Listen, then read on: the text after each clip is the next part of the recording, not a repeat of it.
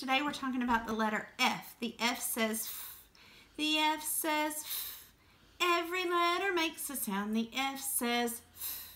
Good job. Today we're going to make a flashlight finder. So here's what you need. Let Mom help you. I'm using a sheet protector. If you don't have one, you can use a gallon-sized baggie. Whatever you have at home works.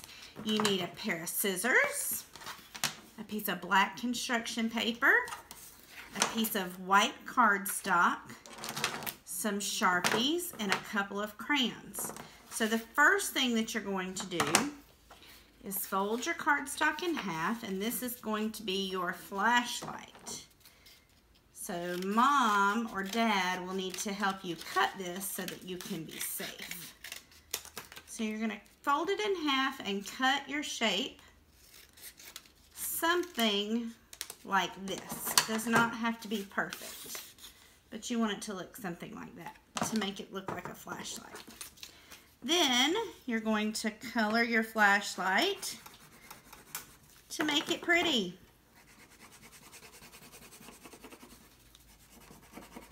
All right, then Mom or Dad, this is your job. You're going to draw something on your sheet protector. Oh, I put that fishy above the sea. Don't put your fishies above the sea.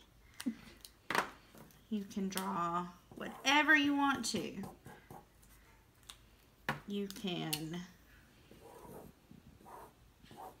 draw a scene. You can write ABCs. Whatever you would like to draw, you can draw.